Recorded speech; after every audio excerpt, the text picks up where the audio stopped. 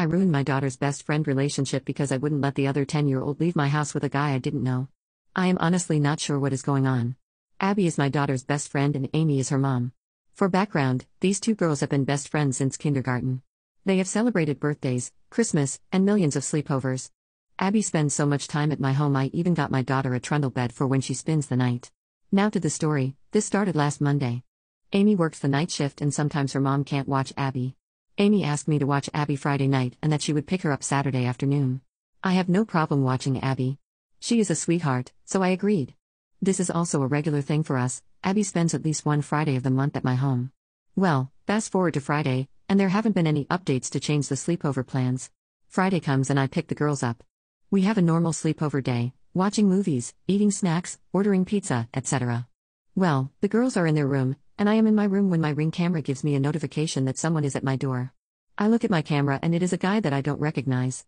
It is 9:15, so not extremely late, but I still didn't physically answer my door. I responded on my camera asking who was he and what he wanted. The mystery guy told me that he was Amy's boyfriend and was there to get Abby.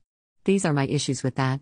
I don't know this man. I didn't know Amy was even dating a guy, especially not serious enough for him to show up unannounced at my home, and when I showed Abby the guy and asked if she knew him, she just said, "That's my mom's friend that comes over when I'm getting on the bus." I asked her if she knew his name or anything else and Abby said no. At this point, I have already texted and called Amy several times to try and ask her, but I am not getting any response. I tell the guy using my camera that Amy isn't responding to me and that I need her permission before I give him her child. The mystery guy tries to convince me saying that he was supposed to watch Abby at first but something came up. He ended up free now and wanted to get her. I still expressed that without a text, call, or something from Amy I wouldn't allow Abby to leave my home. Plus, I was told that Abby was supposed to be with her grandmother before the plans changed to me. The mystery guy got upset and hit my door then left. I genuinely thought this was the right thing to do. For me, this was a stranger that Abby didn't know, asking to get Abby at 9 p.m. without having any proof but telling me that Amy told him to. Well, that was the wrong thing to do apparently. Saturday morning comes, and I am up making breakfast when someone starts banging on my door. I open the door and Amy comes in cussing, screaming, the whole 9 yards.